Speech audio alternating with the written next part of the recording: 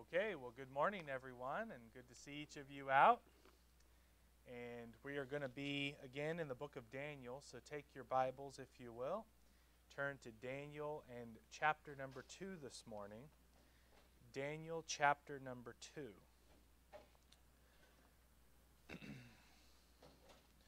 I'll keep you in Daniel chapter 2, so we are going to, here this morning, chapter number 2, continue with our study on the book of Daniel and going through the entire book.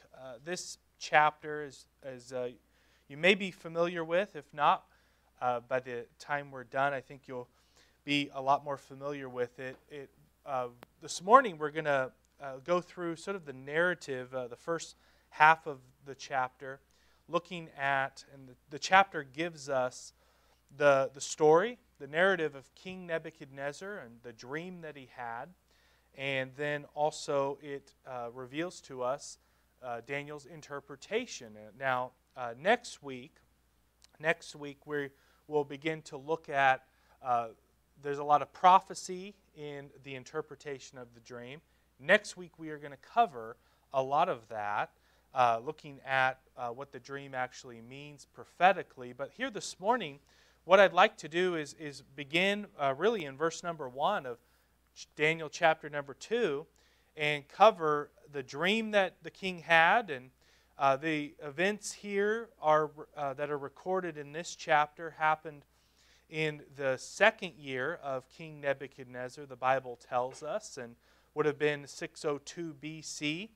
And by now, Daniel had been in Babylon for a number of years. And so I just really want to just get started at the beginning of the chapter, and we're just going to go through this. But Daniel chapter number 2, if you're there, you can be following along in the book of Daniel. I'll be giving you a lot of other scripture up on the board, or on the screen. But the first thing that verse number 1 starts off with is some distress that the king is having. And look here in verse number 1. The Bible says this: in the second year of the reign of Nebuchadnezzar, Nebuchadnezzar dreamed dreams, wherewith his spirit was troubled, and his sleep brake from him. And so the Bible says, now we've covered chapter number 1, of course. As you look back through there, we talked a lot about Daniel, his character, his friends, and what was happening to Daniel at this time. Now in history, we are fast-forwarding a few years, and the Bible tells us, we jump right into this narrative of where Nebuchadnezzar, the king of Babylon, is troubled. The Bible says his spirit was troubled, and he couldn't sleep. And so the spirit that's dealing with inside of him, the real him, was troubled. And, this, first of all, I guess I just want to say, first of all, this sort of thing still happens today, does it not? Being troubled, not being able to sleep. In fact, many people today, many are worried about the future. King Nebuchadnezzar at this time, understand this, he didn't know the Lord. The Bible says he was dreaming, the spirit was troubled, and he couldn't sleep. His sleep brake from him. Today, many are just like King Nebuchadnezzar. They're worried about the future. And, that's what Jesus says over in Luke chapter 21 and verse number 26. The Bible says this: men's hearts failing them for fear, and for the looking of those things which are coming on the earth. For the powers of heaven shall be shaken. It's very easy to look around what's going on in society and to be troubled.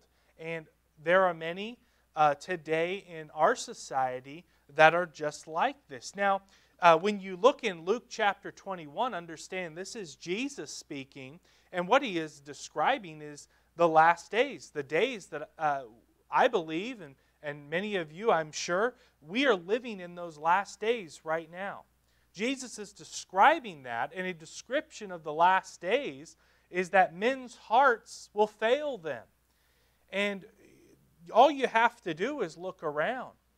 And so King Nebuchadnezzar is experiencing this worry about the future, his distress clearly seen. Jesus describes this in Luke chapter 21. In fact, perhaps what King Nebuchadnezzar was troubled with is what Jesus describes in the second verse up on the screen in verse 24. What Jesus is describing here in Luke, perhaps this is what King Nebuchadnezzar was troubled at because of the vision or the dream that was given to him. Jesus, and this is really the meaning of the dream. We're going to get into this. But notice what Jesus said. It says in verse 24, and they shall fall by, speaking of the Jerusalem, they shall fall by the edge of the sword and shall be led away captive into all nations. Remember last week, that's what happened to Daniel. He was led away captive into Babylon. And then this, and Jerusalem shall be trodden down by the Gentiles. That was at the hand of King Nebuchadnezzar. God used King Nebuchadnezzar to overthrow, besiege Jerusalem. Jerusalem was trodden down, but look at the end of this verse that Jesus says, until the times of the Gentiles be fulfilled. Nebuchadnezzar, when we get into this dream that he had, the times of the Gentiles began when Jerusalem fell at the hands of Babylon, and they end when Christ returns. And we're going to see here, this, when we're talking about King Nebuchadnezzar, he was distressed in verse number 1. Why was he troubled within? Well, it was what he saw. The times of the Gentiles will be fulfilled. And so perhaps this is part of the reason why he was distressed. But nonetheless, there are many today that are worried about the future, and their hearts are failing them. Just giving you a sense of, this was not just, Nebuchadnezzar waking up with a bad dream and he just went on his day. No, this bothered him. Verse number 1 makes that very clear. Verse 2, look here, and we begin to see what Nebuchadnezzar desired here, and we'll see the king's desire. In verse number 2, it says, then the king commanded to call the magicians and the astrologers and the sorcerers and the Chaldeans for to show the king his dreams. So they came and stood before the king. So what did King Nebuchadnezzar do? He had this terrible night sleep. He couldn't sleep. He was troubled. His heart was failing him. So what did he do? Well, he consulted, or he gathered these 4 groups together. And you understand this, the magicians, the astrologers, these were basically groups that really, they sought to flatter the king, really in sort of a more self-serving purpose. They were there for the king for sure, but they would want to say positive things to the king. The magicians, these were the enchanters. And who doesn't like magicians? They're very entertaining. Pharaoh, we can go back to Exodus chapter number 7. Remember when the Lord was using Moses to deliver the children of Israel out of Egypt. And Moses went before Pharaoh. And, God was working on Pharaoh's heart here. Pharaoh was troubled, was he not? Well, what did Pharaoh do? What did he turn to? Well, Exodus chapter 7 tells us that Pharaoh turned to the magicians, the enchanters. In Exodus chapter 7, verse 22, I'll read this. It says, and the magicians of Egypt did so with their enchantments, and Pharaoh's heart was hardened, neither did he hearken unto them as the Lord had said. And so the magicians didn't help Pharaoh, and we're going to see the magicians couldn't help King Nebuchadnezzar either. There were the magicians, there were the astrologers. The astrologers were this group of people there in Babylon that observed the zodiac, the stars, the signs, the charts, the calendars. That's what their focus was. The prophet Isaiah actually writes about Babylon and how Babylon trusted in their own wisdom. And over in Isaiah 47, verse 13, The prophet Isaiah says this about Babylon. He says, "Thou art wearied in the multitude of thy counsels. Let now the astrologers, the stargazers, the monthly prognosticator or the predictors stand up and save thee from these things that shall come upon thee." And so Babylon was known. They had the multitude of counselors. Now, this was, so they had magicians, astrologers. What else is mentioned? Verse number 2, the sorcerers. Jeremiah warns, he's actually warning Babylon, don't hearken to them. Over in Jeremiah chapter 27 and verse number 9, the prophet Jeremiah says, "Therefore hearken not ye to your prophets, nor your diviners, nor your dreamers, nor to your enchanters, nor to your sorcerers." And so these were the wizards of the day there. And then the last group mentioned that the king turned to here, that verse 2 tells us, is the Chaldeans. Now, the Chaldeans, if you don't know who they were in this group of people, they were really the scientists. They were astronomers. This was the educated class in Babylon at this time. Now, Daniel and his friends would have been part of this group, the Chaldeans. The Chaldeans were the educated class there in Babylon. And you know, Babylon at this time became the center of intellectual life. If you wanted to study, if you wanted to go to the best schools, they were in Babylon. And we know that we talked about last week or the week before how Daniel went to the University of Babylon. I don't know if that's what it was called, but you know he was immersed in what? The tongues and the ways of the Chaldeans. The Chaldeans were the educated class.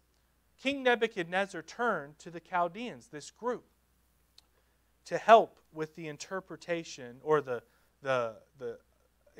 really understanding the dream, revealing the dream to him, and then the interpretation. The Chaldeans, actually, when you study them, for their time, they were very intelligent. Actually, one of their contributions, now this goes back to, the 1600 BC. So what are we talking about? We're talking at least 2,600 years ago. The Chaldeans, they contributed, one of their outstanding contributions was to determine a year to be 365 days, 6 hours, 15 minutes, and 41 seconds. That's what they determined a year. You understand a year isn't exactly 365 days. I think we all understand that. That's why we have leap years. But you see, they were so precise in their calculation that back then, they were only off 30 minutes. That's amazing for them. So the king looked to this group of experts to help him out and tell him, tell them of his dream. But notice that the king, he has a dilemma here because, this is his dilemma. Verse number 3 goes on. They stood before the king, and the king said unto them, I have dreamed a dream, and my spirit was troubled to know the dream. Then spake the Chaldeans to the king of Syriac, O king, live forever. Tell thy servants the dream, and we will show the interpretation. Here's the dilemma. The king answered and said to the Chaldeans, the thing is gone from me. If you will not make, he says, the thing's gone from me. That's quite the dilemma. He dreamed a dream. He wants to know what it is, the interpretation of it. So they come, the educated class stand before him and say, okay, well, just tell us the dream and we will work on the interpretation, get back to you. He says, I don't remember the dream. So, understand this. The king, Nebuchadnezzar, why did he get the dream? Well, he got the dream because he was, I know the kings are the Lord's servants. The Bible actually tells us this of Nebuchadnezzar in Jeremiah 27, where the Word of God calls Nebuchadnezzar, the king of Babylon, my servant.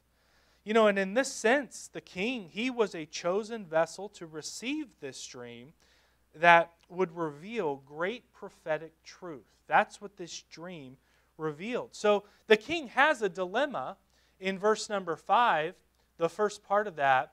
He doesn't remember the dream. Notice now his demand. Verse number 5 says, "If ye will not make known unto me the dream with the interpretation thereof, ye shall be cut in pieces, and your houses shall be made a dunghill. But if ye show the dream and the interpretation thereof, ye shall receive of me gifts and rewards and great honor. Therefore show me the dream and the interpretation thereof." They answered again and said, "Let the king tell his servants the dream, and we will show the interpretation of it." They're saying, this isn't fair. You've got to tell us the dream. He's saying, I don't remember it. Verse number 8, the king answered and said, "I know of certainty that ye will gain the time, because ye see the thing is gone from me. But if ye will not make known unto me the dream, there is but one decree for you. For ye have prepared lying and corrupt words to speak before me, till the time be changed. Therefore tell me the dream, and I shall know that ye can show me the interpretation thereof." So the king has a dilemma. Now we see the king making a demand. You see, I like in verse 9, you see King Nebuchadnezzar, he knew these magicians. He knew that these astrologers, the Chaldeans, he knew that they had already prepared something to tell him. He said, "You've already prepared lying and corrupt words to speak," in verse number 9. That's because, the king is being very serious. He says, "I want to know my dream and interpretation." He's demanding that of them. But yet, he also understands, I believe, that they've already prepared, they have prepared remarks to give him. And that's what he's saying in verse number 9. That's why he's threatening death. He's threatening to destroy them. And because he is serious. You understand? He was troubled. And the point I guess I want to bring out here at this point is, human learning or human wisdom. That's what these four groups had. That's what the Chaldeans had. They had human wisdom. It has little to offer. Human learning or human wisdom, when separated from divine truth, has little to offer. And some verses that really reveal this is 1 Corinthians chapter 1. Let me read you some of these verses. In verse 25, it says, "Because the foolishness of God is wiser than man." Not that God is there's not any foolishness in God, but even if, and it goes on, and the weakness of God is stronger than any man. This is telling us just how frail man's wisdom really is. The best that the Chaldeans could have offered the king isn't any match for God's wisdom. 1 Corinthians chapter 2, verse 14. "And why is this? It says, the natural man receiveth not the things of the Spirit of God, for they are foolishness unto him, neither can he know them, because they are spiritually discerned." This dream, this interpretation, could only be revealed spiritually, and that's where we see all of human wisdom, all of these groups could offer nothing to the king, despite his demand. And here's the advice to the man who trusts in his own wisdom. Babylon was the center of human wisdom at this time. The king has before him the astrologers, the magicians, the Chaldeans, the wizards. He has all the wisest men, all the wisdom that the world has to offer standing before the king, and they can't help him, and the king knows that. And that's why Jeremiah said in chapter 9, verse 23, he said this, to those that trust in themselves, in their own wisdom, in the wisdom of the world. He said this, thus saith the Lord, let not the wise man glory in his wisdom, neither let the mighty man glory in his might. Let not the rich man glory in his riches, but let him that glorieth glory in this, that he understandeth and knoweth me, that I am the Lord which exercise loving kindness, judgment, righteousness in all the earth. For in these things I delight, saith the Lord. Now, these advisors that were before King Nebuchadnezzar, they wanted the king to give them something, right? You can see, at least twice we see them ask, well, just reveal to us the dream.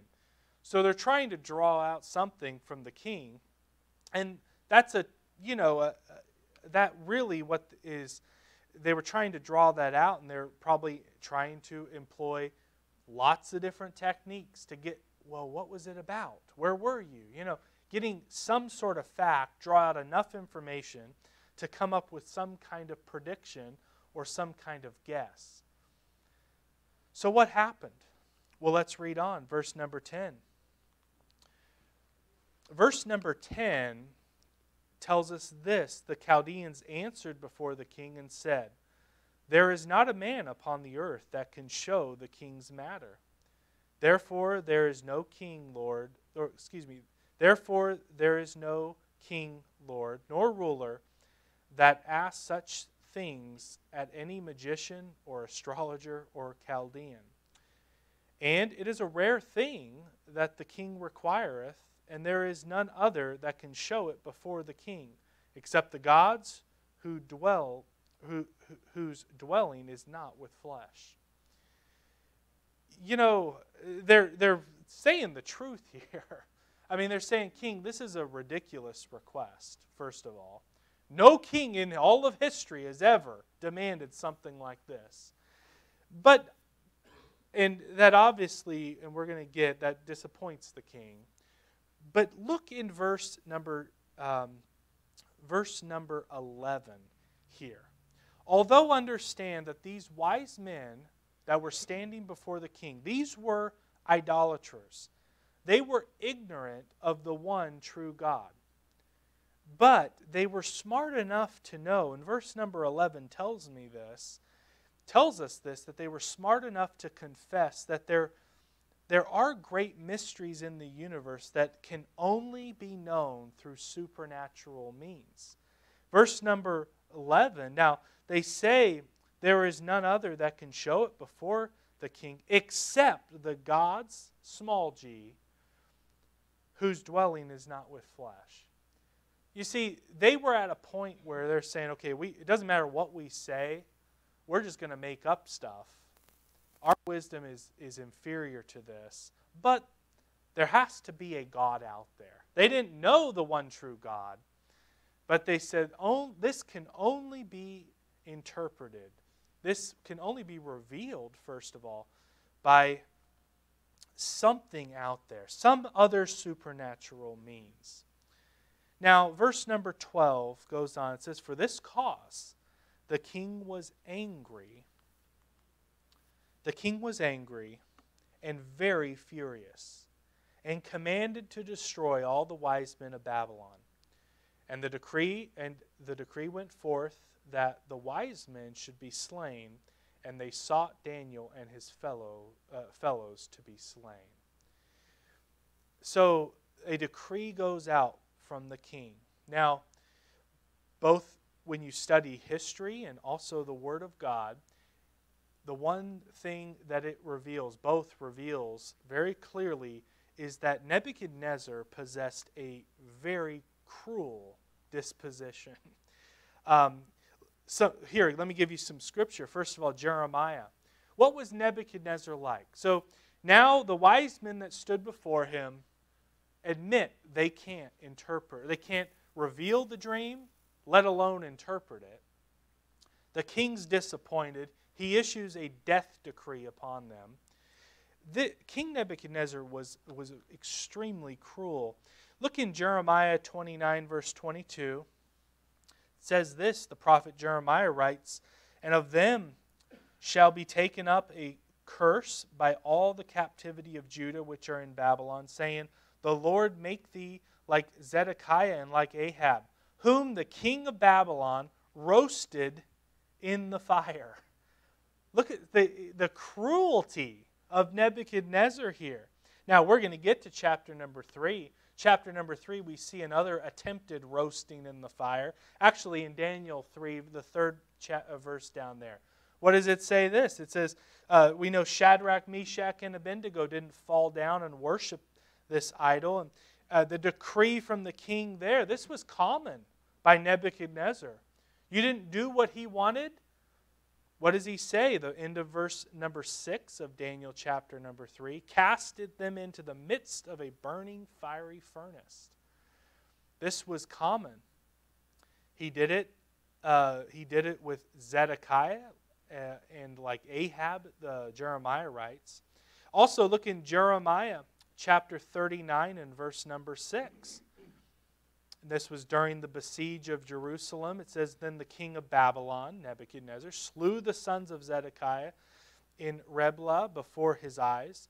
Also the king of Babylon slew all the nobles of Judah." So killing was common for him. He was very cruel. Verse number 7, it's not just killing them, but it says, moreover, he put out Zedekiah's eyes. I mean, it didn't end just with, it was torturous. So, actually, Habakkuk chapter 1 verse 6 probably describes the best, gives us a good description of what his nature was like. It says, "For lo, I raise up the Chaldeans, that bitter and hasty nation." See, not only Nebuchadnezzar, the whole nation was bitter. They were known for this. They were wicked, killing. It goes on, so they marched through the breadth of the land to possess the dwelling places that are not theirs. They were ruthless. Hasty, Habakkuk says. Do you not think, I get the impression that Nebuchadnezzar would fly off the handle. As I read Scripture, he was hasty, was he not? Like within a moment, throw him in the furnace. Get him out of my sight. And that's what's happening here in our chapter number 2. He doesn't give them much time. The wise men stand before him. They reveal, we don't know the interpretation there. We can't do it, king. Okay, here's the decree. Go out and kill them all. Very hasty. Very cruel. Consider how weakened his kingdom would have become had this decree been carried out. Remember the educated class, this group that Daniel was a part of. They were the strong. They would have all been destroyed. I mean, not a wise thing for a king to do, but that's because he was hasty. He didn't think before he was very reactionary. Now let's look at things maybe from Daniel's perspective and then what he did. Look in verse. We see his problem here, Daniel's dilemma. The dilemma is that they sought him and his fellows to be slain. So now they're coming after Daniel. Daniel may not have even known really what was going on. In fact, he didn't, because we're going to see it was later revealed to him what was going on. He just knew, hey, what's this I hear? We're all going to be slain today? What's going on? Verse number 13 tells us his dilemma. And, Daniel was just serving the Lord, yet we see that Satan, he will work through wicked men to attack the servants of God. Here we see in Daniel's life. Now, we see the king. Now, we're looking at it now from Daniel. Daniel's going about his day, and now he's being out of nowhere attacked.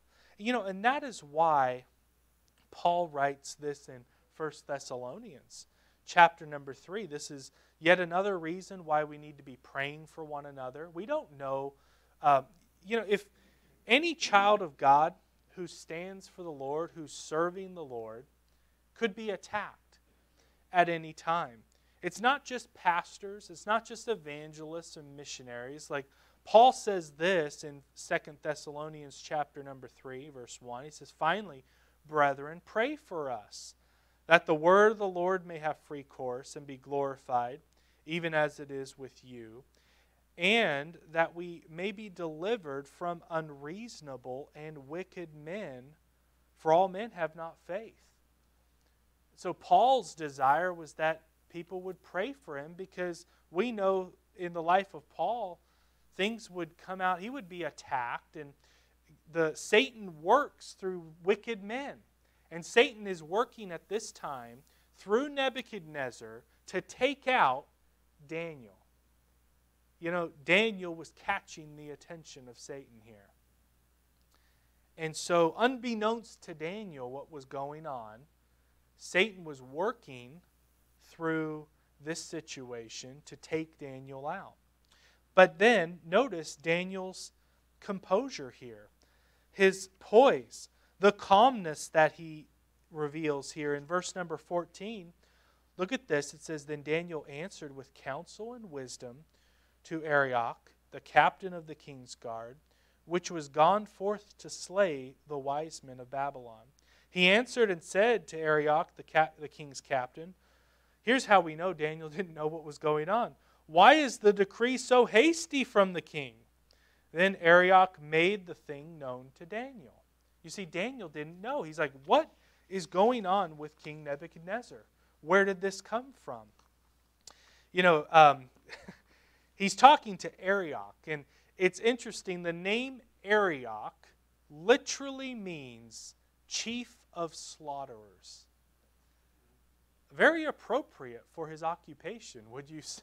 The king tells the captain of the guard, a man by the name of Arioch, known chief of the slaughterers, go out, round up the wise men, slay them. Very appropriate name if you ask me. It's kind of like Amy Freeze. She's a meteorologist. Or I was looking up some of these. Laura Ham. She's a deli manager. So we've got Arioch, chief of slaughterers. All right? But there was no fear. There was no panic with Daniel. No fear or panic. Notice he hears. I don't see that coming from Daniel. He's like, hang on, what's going on here? Tell me what's going on. That's because Daniel knew the Lord. And Isaiah 26, verse 3, it says, "Thou wilt keep him in perfect peace, whose mind is stayed on thee, because he trusteth in thee." Daniel's trust was in the Lord, and his mind was at peace, even though he was within probably minutes from being executed for something he didn't even know what was going on. Isaiah 30, verse 15 says, "For thus saith the Lord God, the Holy One of Israel, in returning and rest shall ye be saved. In quietness and in confidence shall be your strength." Proverbs 3:26, "For the Lord shall be thy confidence." The Lord gives His children confidence, quiet peace, perfect peace. Proverbs 14:26, "In the fear of the Lord is strong confidence. His children shall have a place of refuge." You can rest in the Lord. You can trust in the Lord. Doesn't matter what's going on around you. Also, 2 Timothy 1, verse 7 says, "For God hath not given us the spirit of fear, but of power and of love and of a sound mind." God doesn't want you and I to be living life in fear in fear what's going on around. It doesn't matter what's going around you. This narrative here in chapter 2, in Daniel's life, tells us this. He answered with counsel and wisdom. He wasn't panicked. He wasn't trying to hide or run from Arioch. No. He spoke to him, but he had confidence because he knew the Lord. Also, 1 John 5, verse 14 tells us this. And this is the confidence that we have in him, that if we ask anything according to his will, he heareth us. Isn't it nice to know that we can go to the Lord in times like this? Daniel had courage, and we see that in the next verse. And Daniel went in and desired of the king that he would give him time, and that he would show the king the interpretation. See, Daniel did not ask the king anything about the dream. So he probably got the king's attention there. What do you think the astrologers, the magicians went in? They walked into the king and said, "King, tell me about the dream." Daniel didn't do that. He simply asked for time. Why did he need time? Daniel knew he needed time to pray about it. And so he just needed a little time to pray about it, and he didn't ask the king anything. And that really tells us what Daniel's plan was. It tells us something about Daniel's life. His policy for when he was confronted with an issue was to pray. In verse 17 and 18 it says this, after he went to the king for more time, it says, then Daniel went into his house and made the thing known to Hananiah, Mishael, and Azariah, his companions, and that they would desire mercies of the Lord, of the God of heaven concerning the secret, that Daniel and his fellows should not perish with the rest of the wise men in Babylon. Daniel didn't call a meeting to discuss the matter. He did not form a committee researching and to figure out what could the king have thought. No. What he did was he went to his three friends, and they had a prayer meeting. This actually is the first recorded prayer meeting that we find in the Bible. And, Daniel was one who believed in prayer. He was one who believed in prayer. I want us to look at this prayer meeting. So I'm going to go ahead. Unfortunately, I'm not going to have time to finish this. That was Daniel's policy. It was his plan. Here he is. He goes in and he gets some time from the king, and he goes back, and we see this first prayer meeting talked about in the Word of God. And just for the sake of time, I don't want to rush through this because I want to bring out some things that he says in these two verses that I think are really important. Really important. There was no fear or panic with Daniel. He knew who. It was kind of like, isn't it Job who said, "I know whom I have believed in"? That's Daniel. Daniel knew who he had believed in. God had brought him through that first trial in his life when he was being told, well, here you go. You've got to eat the portion of the king's meat and drink the wine that's offered to idols. Daniel had conviction. He knew that was wrong. God didn't want him to do that, so he stood up for what he believed in, and God saw him through it. And actually, more than that, God blessed him for taking that stand. Now, unbeknownst to Daniel, he's being led away to be killed, and he's having to ask Arioch, what's going on? And so he's able, because he has that good testimony, he's able to go before the king, get a little bit more time, gets that, and then next week we're going to pick up where we just are at in this story. We see Daniel go back. He finds his three friends. Perhaps the four, these are four men that we know the Lord. And they said, okay, let's call a prayer meeting. And we're gonna pick up where we've left off here, because there's a lot of really good stuff in the next few verses that we're going to look at. So anyway, why don't we go ahead, we'll stop right there. You're dismissed, and we've got a little over 10 minutes before our morning service. So you're dismissed.